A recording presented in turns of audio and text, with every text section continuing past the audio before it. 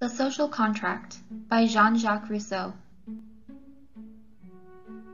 Forward. This little treatise is part of a longer work which I began years ago without realizing my limitations, and long since abandoned. Of the various fragments that might have been extracted from what I wrote, this is the most considerable and, I think, the least unworthy of being offered to the public. The rest no longer exists. Book 1. I mean to inquire if, in the civil order, there can be any sure and legitimate rule of administration, men being taken as they are, and laws as they might be. In this inquiry I shall endeavor always to unite what right sanctions with what is prescribed by interest, in order that justice and utility may in no case be divided. I enter upon my task without proving the importance of the subject. I shall be asked if I am a prince or a legislator to write on politics.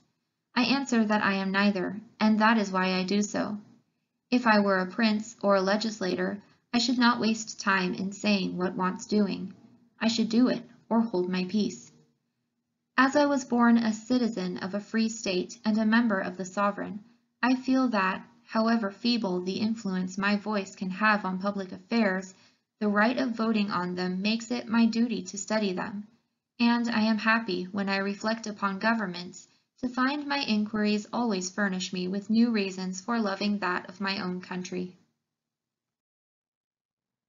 Chapter 1. Subject of the first book. Man is born free, and everywhere he is in chains. One thinks himself the master of others, and still remains a greater slave than they. How did this change come about? I do not know. What can make it legitimate? That question I think I can answer. If I took into account only force and the effects derived from it, I should say, as long as a people is compelled to obey, and obeys, it does well. As soon as it can shake off the yoke, and shakes it off, it does still better. For regaining its liberty by the same right as it took it away, either it is justified in resuming it, or there was no justification for those who took it away. But the social order is a sacred right, which is the basis of all other rights. Nevertheless, this right does not come from nature, and must therefore be founded on conventions. Before coming to that, I have to prove what I have just asserted. Chapter 2. The First Societies. The most ancient of all societies, and the only one that is natural, is the family. And even so, the children remain attached to the father only so long as they need him for their preservation. As soon as this need ceases, the natural bond is dissolved. The children, released from the obedience they owed to the father, and the father released from the care he owed his children, return equally to independence. If they remain united, they continue so no longer naturally, but voluntarily, and the family itself is then maintained only by convention. This common liberty results from the nature of man. His first law is to provide for his own preservation. His first cares are those which he owes to himself, and as soon as he reaches years of discretion, he is the sole judge of the proper means of preserving himself, and consequently becomes his own master. The family, then, may be called the first model of political societies. The ruler corresponds to the father, and the people to the children, and all, being born free and equal, alienate their liberty only for their own advantage. The whole difference is that, in the family, the love of the father for his children repays him for the care he takes of them, while in the state, the pleasure of commanding takes the place of the love which the chief cannot have for the peoples under him. Grotius denies that all human power is established in favor of the governed, and quotes slavery as an example. His usual method of reasoning is constantly to establish right by fact. It would be possible to employ a more logical method, but none could be more favorable to tyrants. It is then, according to Grotius, doubtful whether the human race belongs to 100 men, or that 100 men to the human race, and throughout his book he seems to incline to the former alternative, which is also the view of Hobbes. On this showing, The human species is divided into so many herds of cattle, each with its ruler, who keeps guard over them for the purpose of devouring them. As a shepherd is of a nature superior to that of his flock, the shepherds of men, that is, their rulers, are of a nature superior to that of the peoples under them. Thus, Philo tells us, the Emperor Caligula reasoned, concluding equally well either that kings were gods or that men were beasts. The reasoning of Caligula agrees with that of Hobbes and Grotius. Aristotle, before any of them, had said that men are by no means equal naturally, but that some are born for slavery and others for dominion.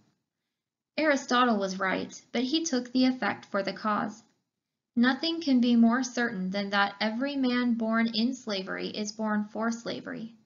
Slaves lose everything in their chains, even the desire of escaping from them. They love their servitude, as the comrades of Ulysses loved their brutish condition. If then there are slaves by nature, it is because there have been slaves against nature. Force made the first slaves, and their cowardice perpetuated the condition. I have said nothing of King Adam or Emperor Noah, father of the three great monarchs who shared out the universe, like the children of Saturn, whom some scholars have recognized in them. I trust to getting due thanks for my moderation, for being a direct descendant of one of these princes, perhaps of the eldest branch, how do I know that a verification of titles might not leave me the legitimate king of the human race? In any case, there can be no doubt that Adam was sovereign of the world, as Robinson Crusoe was of his island, as long as he was its only inhabitant, and this empire had the advantage that the monarch, safe on his throne, had no rebellions, wars, or conspirators to fear. Footnote 1. Learned inquiries into public right are often only the history of past abuses, and troubling to study them too deeply is a profitless infatuation. From the Essay on the Interests of France in Relation to its Neighbors, by the Marquis d'Argenson. This is exactly what Grotius has done. Footnote 2. See a short treatise of Plutarch's entitled, That Animals Reason. Chapter 3. The Right of the Strongest. The strongest is never strong enough to be always the master, unless he transforms strength into right and obedience into duty. Hence, the right of the strongest, which, though to all seeming meant ironically, is really laid down as a fundamental principle. But are we never to have an explanation of this phrase? Force is a physical power, and I fail to see what moral effect it can have. To yield to force is an act of necessity, not of will, at the most an act of prudence. In what sense can it be a duty? Suppose for a moment that this so-called right exists. I maintain that the sole result is a mass of inexplicable nonsense. For if force creates right, the effect changes with the cause. Every force that is greater than the first succeeds to its right. As soon as it is possible to disobey with impunity, disobedience is legitimate, and, the strongest being always in the right, the only thing that matters is to act so as to become the strongest. But what kind of right is that which perishes when force fails? If we must obey per force, there is no need to obey because we ought, and if we are not forced to obey, we are under no obligation to do so. Clearly, the word right adds nothing to force. In this connection, it means absolutely nothing. Obey the powers that be. If this means yield to force, it is a good precept, but superfluous. I can answer for its never being violated. All power comes from God, I admit, but so does all sickness. Does that mean that we are forbidden to call in the doctor? A brigand surprises me at the edge of a wood. Must I not merely surrender my purse on compulsion? But, even if I could withhold it, am I in conscience bound to give it up? For certainly the pistol he holds is also a power. Let us then admit that force does not create right, and that we are obliged to obey only legitimate powers. In that case, my original question recurs. Chapter 4. Slavery. Since no man has a natural authority over his fellow, and force creates no right, we must conclude that conventions form the basis of all legitimate authority among men. If an individual, says Grotius, can alienate his liberty and make himself the slave of a master, why could not a whole people do the same and make itself subject to a king? There are in this passage plenty of ambiguous words which would need explaining, but let us confine ourselves to the word alienate. To alienate is to give or to sell. Now, a man who becomes the slave of another does not give himself, he sells himself, at the least for his subsistence. But for what does a people sell itself? A king is so far from furnishing his subjects with their subsistence that he gets his own only from them. And according to Rabelais, kings do not live on nothing. Do subjects then give their persons on condition that the king takes their goods also? I fail to see what they have left to preserve. It will be said that the despot assures his subjects civil tranquility. Granted, but what do they gain if the wars his ambition brings down upon them, his insatiable avidity, and the vexatious conduct of his ministers press harder on them than their own dissensions would have done? What do they gain if the very tranquility they enjoy is one of their miseries? Tranquility is found also in dungeons, but is that enough to make them desirable places to live in? The Greeks imprisoned in the cave of the Cyclops lived there very tranquilly, while they were awaiting their turn to be devoured. To say that a man gives himself gratuitously is to say what is absurd and inconceivable. Such an act is null and illegitimate from the mere fact that he who does so is out of his mind. To say the same of a whole people is to suppose a people of madmen, and madness creates no right. Even if each man could alienate himself, he could not alienate his children. They are born men and free. Their liberty belongs to them, and no one but they has the right to dispose of it.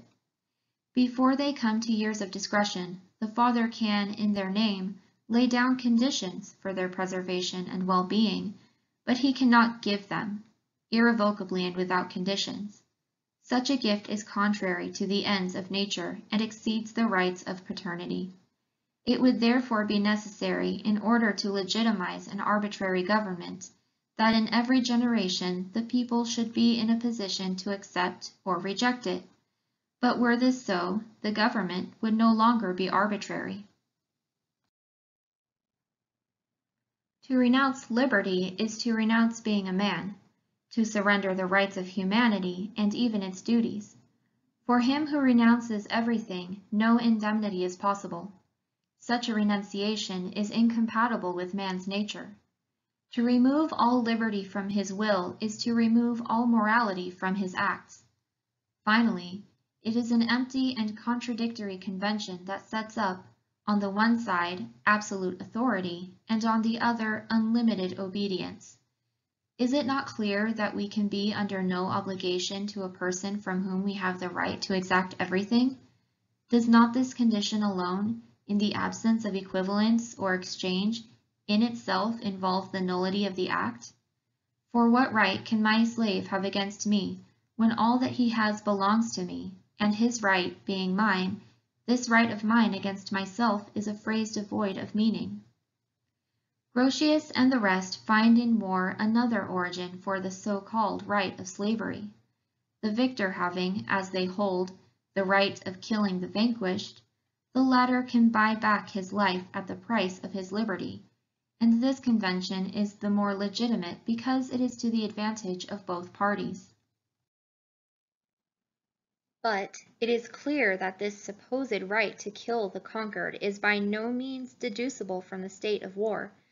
Men, from the mere fact that, while they are living in their primitive independence, they have no mutual relations stable enough to constitute either the state of peace or the state of war, cannot be naturally enemies. War is constituted by a relation between things, and not between persons. And as the state of war cannot arise out of simple personal relations, but only out of real relations, Private war, or war of man with man, can exist neither in the state of nature where there is no constant property, nor in the social state where everything is under the authority of the laws. Individual combats, duels, and encounters are acts which cannot constitute a state, while the private wars, authorized by the establishments of Louis IX, King of France, and suspended by the peace of God, are abuses of feudalism, in itself an absurd system if ever there was one, and contrary to the principles of natural right and to all good polity. War, then, is a relation not between man and man, but between state and state, and individuals are enemies only accidentally, not as men, nor even as citizens, but as soldiers, not as members of their country, but as its defenders. Finally, each state can have for enemies only other states, and not men, for between things disparate in nature there can be no real relation. Furthermore, this principle is in conformity with the established rules of all times and the constant practice of all civilized peoples. Declarations of war are intimations less to powers than to their subjects. The foreigner, whether king, individual, or people, who robs, kills, or detains the subjects without declaring war on the prince, is not an enemy, but a brigand. Even in real war, a just prince, while laying hands in the enemy's country on all that belongs to the public, respects the lives and goods of individuals. He respects rights on which his own are founded. The object of the war being the destruction of the hostile state, the other side has a right to kill its defenders while they are bearing arms, but as soon as they lay them down and surrender, they cease to be enemies or instruments of the enemy, and become once more merely men, whose life no one has any right to take. Sometimes it is possible to kill the state without killing a single one of its members, and war gives no right which is not necessarily to the gaining of its object. These principles are not those of Grotius. They are not based on the authority of poets, but derived from the nature of reality and based on reason. The right of conquest has no foundation other than the right of the strongest. If war does not give the conqueror the right to massacre the conquered peoples, the right to enslave them cannot be based upon a right which does not exist. No one has a right to kill an enemy except when he cannot make him a slave, and the right to enslave him cannot therefore be derived from the right to kill him. It is accordingly an unfair exchange to make him buy at the price of his liberty his life, over which the victor holds no right. Is it not clear that there is a vicious circle in founding the right of life and death on the right of slavery, and the right of slavery on the right of life and death? Even if we assume this terrible right to kill everybody, I maintain that a slave made in war or a conquered people is under no obligation to a master, except to obey him as far as he is compelled to do so. By taking an equivalent for his life, the victor has not done him a favor. Instead of killing him without profit, he has killed him usefully. So far then is he from acquiring over him any authority in addition to that of force, that the state of war continues to subsist between them. Their mutual relation is the effect of it, and the usage of the right of war does not imply a treaty of peace. A convention has indeed been made, but this convention, so far from destroying the state of war, presupposes its continuance. So, from whatever aspect we regard the question, the right of slavery is null and void, not only as being illegitimate, but also because it is absurd and meaningless. The words slave and right contradict each other and are mutually exclusive. It will always be equally foolish for a man to say to a man or to a people, I make with you a convention, wholly at your expense and wholly to my advantage. I shall keep it as long as I like, and you will keep it as long as I like. Footnote 1. The Romans, who understood and respected the right of war more than any other nation on earth, carried their scruples on this head so far that a citizen was not allowed to serve as a volunteer without engaging himself expressly against the enemy, and against such and such an enemy by name. A legion in which the younger Cato was seeing his first service under Popilius having been reconstructed, the elder Cato wrote to Popilius that, if he wished his son to continue serving under him, he must administer to him a new military oath, because the first having been annulled, he was no longer able to bear arms against the enemy. The same Cato wrote to his son, telling him to take great care not to go into battle before taking his new oath.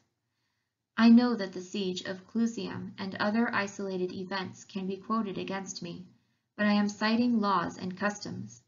The Romans are the people that least often transgressed its laws, and no other people has had such good ones. Chapter 5. That we must always go back to a first convention. Even if I granted all that I have been refuting, the friends of despotism would be no better off. There will always be a great difference between subduing a multitude and ruling a society. Even if scattered individuals were successively enslaved by one man, however numerous they might be, I still see no more than a master and his slaves, and certainly not a people and its ruler. I see what may be termed an aggregation, but not an association. There is as yet neither public good nor body politic. The man in question, even if he has enslaved half the world, is still only an individual. His interest, apart from that of others, is still a purely private interest. If this same man comes to die, his empire after him remains scattered and without unity, as an oak falls and dissolves into a heap of ashes when the fire has consumed it. A people, says Grotius, can give itself to a king.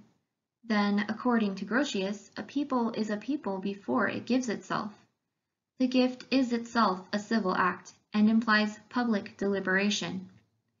It would be better, before examining the act by which a people gives itself to a king, to examine that by which it has become a people, for this act, being necessarily prior to the other, is the true foundation of society. Indeed, if there were no prior convention, where, unless the election were unanimous, would be the obligation on the minority to submit to the choice of the majority? How have 100 men who wish for a master the right to vote on behalf of 10 who do not? The law of majority voting is itself something established by convention, and presupposes unanimity on one occasion at least. Chapter 6. The Social Compact. I suppose men to have reached the point at which the obstacles in the way of their preservation in the state of nature show their power of resistance to be greater than the resources at the disposal of each individual for his maintenance in that state. That primitive condition can then subsist no longer, and the human race would perish unless it changed its manner of existence.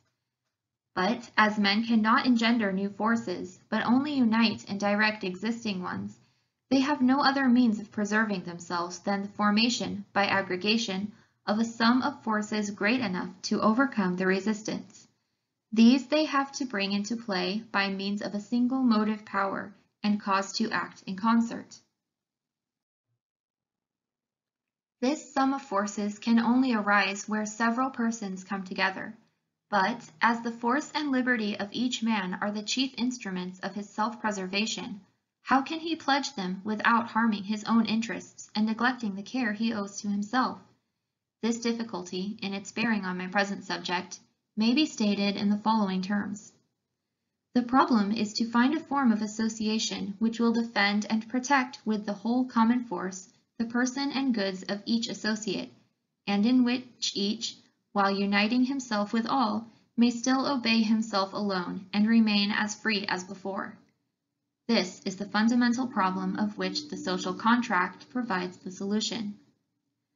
The clauses of this contract are so determined by the nature of the act that the slightest modification would make them vain and ineffective, so that, although they have perhaps never been formally set forth, they are everywhere the same and everywhere tacitly admitted and recognized, until, on the violation of the social compact, each regains his original rights and resumes his natural liberty, while losing the conventional liberty in favor of which he renounced it. These clauses, properly understood, may be reduced to one: the total alienation of each associate together with all his rights to the whole community. For in the first place, as each gives himself absolutely, the conditions are the same for all, and, this being so, no one has any interest in making them burdensome to others. Moreover, the alienation being without reserve, the union is as perfect as it can be, and no associate has anything more to demand. For if the individuals retained certain rights, as there would be no common superior to decide between them and the public, each being on one point his own judge, would ask to be so on all. The state of nature would thus continue, and the association would necessarily become inoperative or tyrannical. Finally, each man, in giving himself to all, gives himself to nobody. And as there is no associate over whom he does not acquire the same rights as he yields others over himself, he gains an equivalent for everything he loses, and an increase of force for the preservation of what he has.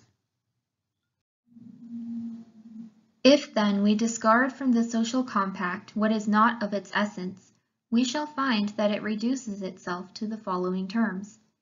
Each of us puts his person and all his power in common under the supreme direction of the general will, and, in our corporate capacity, we receive each member as an indivisible part of the whole. At once, in place of the individual personality of each contracting party, this act of association creates a moral and collective body, composed of as many members as the assembly contains voters, and receiving from this act its unity, its common identity, its life, and its will. The public person, so formed by the union of all other persons, formerly took the name of city, and now takes that of republic or body politic. It is called by its members state when passive, sovereign when active, and power when compared with others like itself. Those who are associated in it take collectively the name of people, and are severally called citizens, as sharing in the sovereign power, and subjects, as being under the laws of the state. But these terms are often confused and taken one for another. It is enough to know how to distinguish them when they are being used with precision. Footnote 1. The real meaning of this word has been almost wholly lost in modern times. Most people mistake a town for a city, and a townsman for a citizen. They do not know that houses make a town, but citizens a city. The same mistake long ago cost the Carthaginians dear. I have never read of the title of citizens being given to the subjects of any prince, not even the ancient Macedonians or the English of today, though they are nearer liberty than anyone else. The French alone everywhere familiarly adopt the name of citizens because, as can be seen from their dictionaries, they have no idea of its meaning. Otherwise, they would be guilty in usurping it of the crime of lèse-majesté. Among them, the name expresses a virtue and not a right. When Baudin spoke of our citizens and townsmen, he fell into a bad blunder in taking the one class for the other. Monsieur d'Alembert has avoided the error, and in his article on Geneva has clearly distinguished the 4 orders of men, or even 5, counting mere foreigners, who dwell in our town, of which only 2 compose the Republic. No other French writer, to my knowledge, has understood the real meaning of the word citizen. Chapter 7. The Sovereign. This formula shows us that the act of association comprises a mutual undertaking between the public and the individuals, and that each individual, in making a contract, as we may say, with himself, is bound in a double capacity. As a member of the sovereign, he is bound to the individuals, and as a member of the state, to the sovereign. But the maxim of civil right, that no one is bound by undertakings made to himself, does not apply in this case, for there is a great difference between incurring an obligation to yourself and incurring one to a whole of which you form a part. Attention must further be called to the fact that public deliberation, while competent to bind all the subjects to the sovereign, because of the two different capacities in which each of them may be regarded, cannot, for the opposite reason, bind the sovereign to itself, and that it is consequently against the nature of the body politic for the sovereign to impose on itself a law which it cannot infringe. Being able to regard itself in only one capacity, it is in the position of an individual who makes a contract with himself, and this makes it clear that there neither is nor can be any kind of fundamental law binding on the body of the people, not even the social contract itself. This does not mean that the body politic cannot enter into undertakings with others, provided the contract is not infringed by them, for in relation to what is external to it, it becomes a simple being, an individual. But the body politic or the sovereign, drawing its being wholly from the sanctity of the contract, can never bind itself, even to an outsider, to do anything derogatory to the original act, for instance, to alienate any part of itself, or to submit to another sovereign. Violation of the act by which it exists would be self-annihilation, and that which is itself nothing can create nothing. Again, the sovereign, being formed wholly of the individuals who compose it, neither has nor can have any interest contrary to theirs, and consequently, the sovereign power need give no guarantee to its subjects, because it is impossible for the body to wish to hurt all its members. We shall see also later on that it cannot hurt any in particular. The sovereign, merely by virtue of what it is always what it should be. This, however, is not the case with the relation of the subjects to the sovereign, which despite the common interest would have no security that they would fulfill their undertakings unless it found means to assure itself of their fidelity. In fact, each individual as a man may have a particular will contrary or dissimilar to the general will which he has as a citizen. His particular interest may speak to him quite differently from the common interest.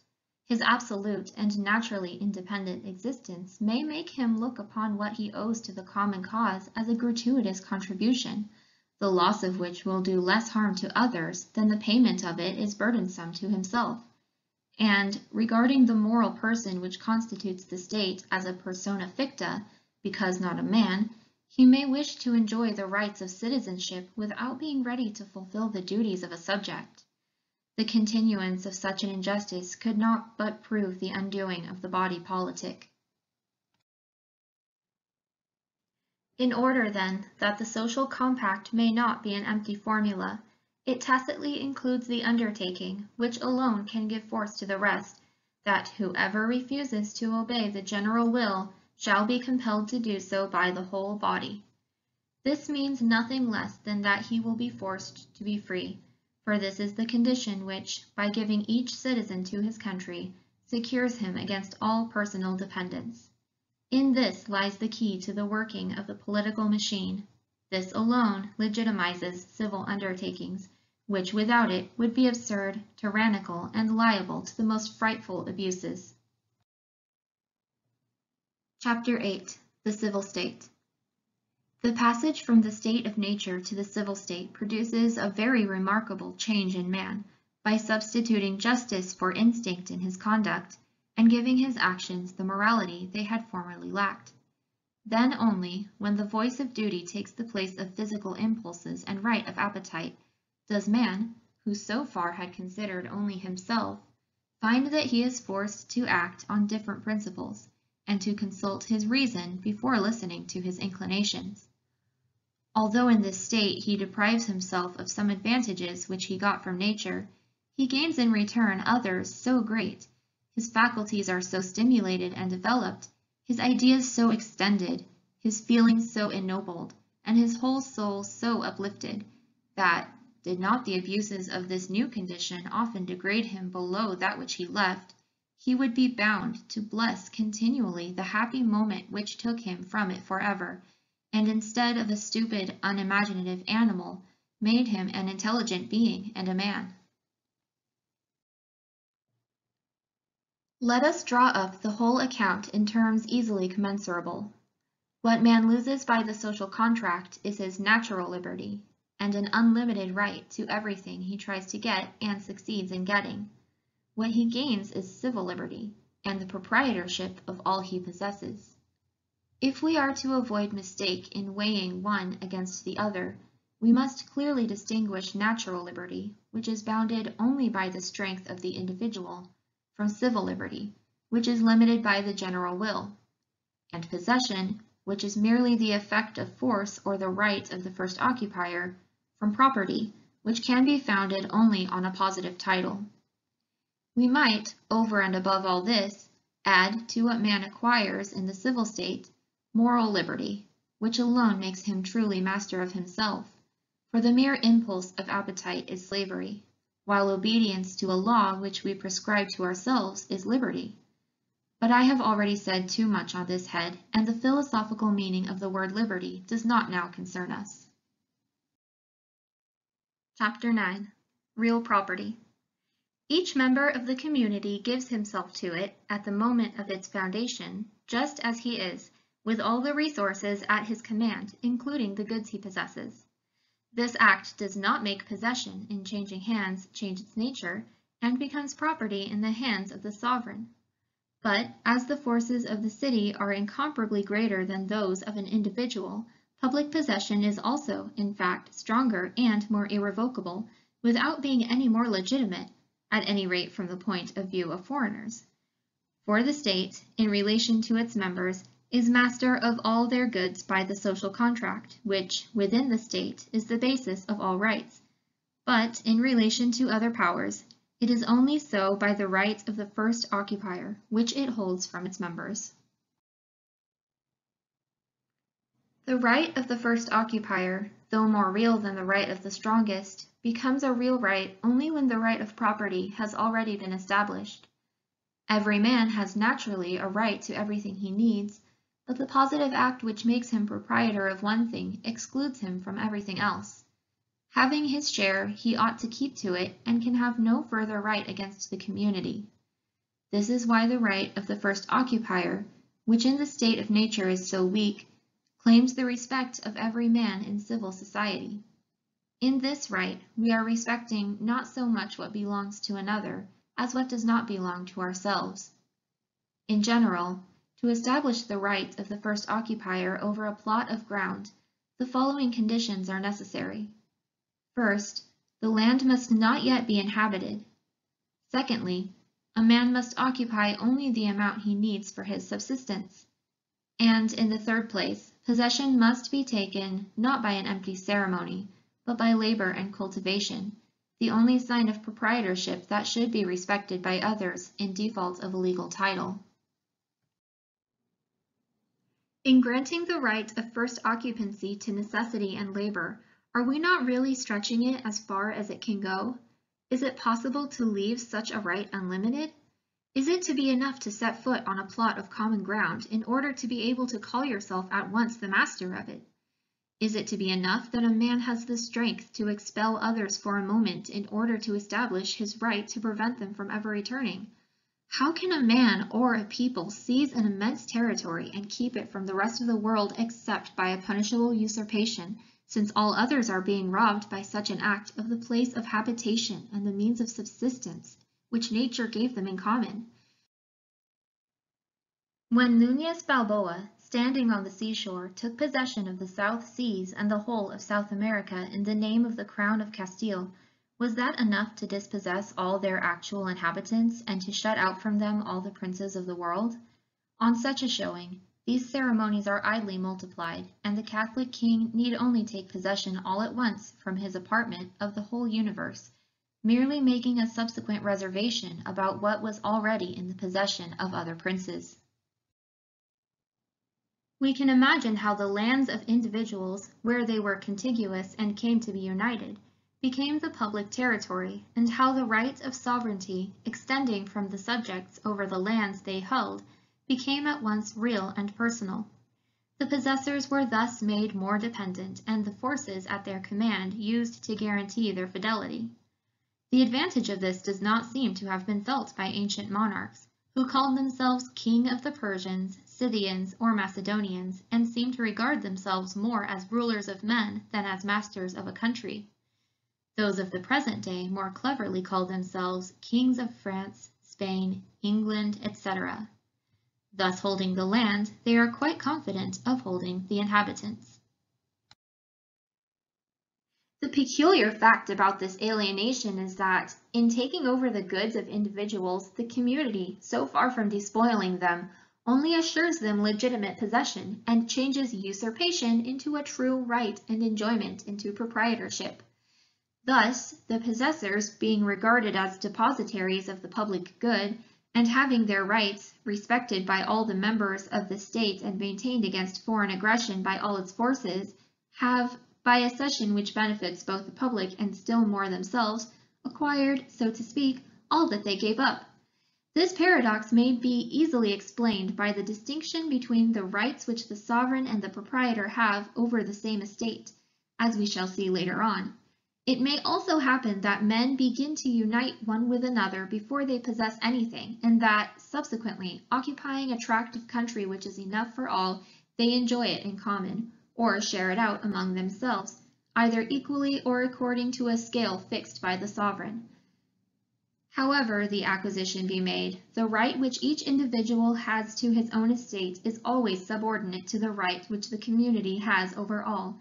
Without this, there would be neither stability in the social tie, nor real force in the exercise of sovereignty. I shall end this chapter and this book by remarking on a fact on which the whole social system should rest.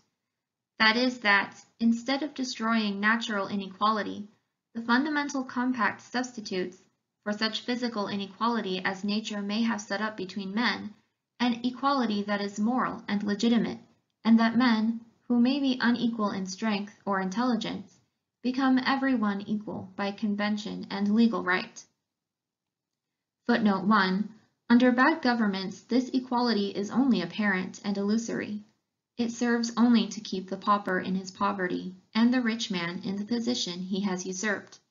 In fact, laws are always of use to those who possess, and harmful to those who have nothing, from which it follows that the social state is advantageous to men only when all have something and none have too much.